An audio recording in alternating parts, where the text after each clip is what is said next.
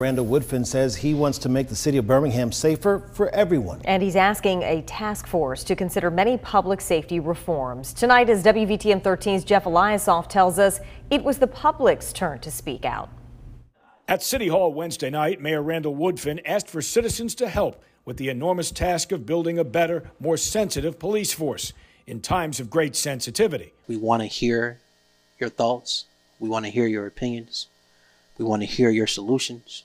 We want to hear your frustrations. And so they did. A healthy dose of suggestions from folks like Natasha Stallworth, who, inspired by Dr. Martin Luther King Jr., called for better training of police officers. The root of the issue is racism, and I think it needs to be addressed in a way that it would uproot negative mindsets and replace the negative mindset with a more positive outlook. And then I think from there, the healing will begin. Jermaine Stanton wants a 7-person police review board with 5 citizens and 2 police supervisors. To serve as a mechanism to quickly identify and disconnect a potentially dangerous police officer from the community before a citizen is seriously injured.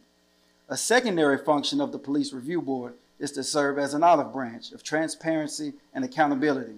In times of tension, says task force co-chair Hunter Williams, I think it's prudent to always be taking a look at how we can do better. Over the next few weeks, this public safety task force will compile many of the suggestions in their recommendations to Mayor Woodfin, and we'll be following those findings. Jeff Eliasoff, WVTM 13.